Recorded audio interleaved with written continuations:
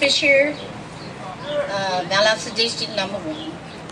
And I am not, right now I'm not coming here, I'm going to mess with consolidation. First, I want to put consolidation on the back burner. And Mr. Allen has said everything to say about saying no to consolidation. But as for me, the members of the CUEE, they send their children to private schools.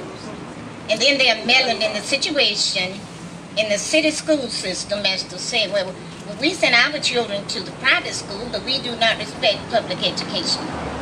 But let me put some issues out that CUEE should have put in mind. Let's bring it on down to ground level. CUEE should have considered that our school system is not the best as it could be, and we are not where we want to be. But in speaking about our school system, CUEE should have looked at the issues that our school system yet remains segregated. Our administration, our faculty, we are segregated. We do not have the ethnicity representative in our administrative office, our classroom.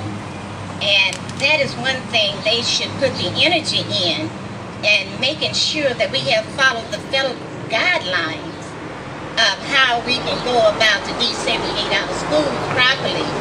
And another thing, I would like CUEE to have done some research to look into the school system and, excuse me, and give us pointers on how can we equally educate all of our child. How can we educate each child?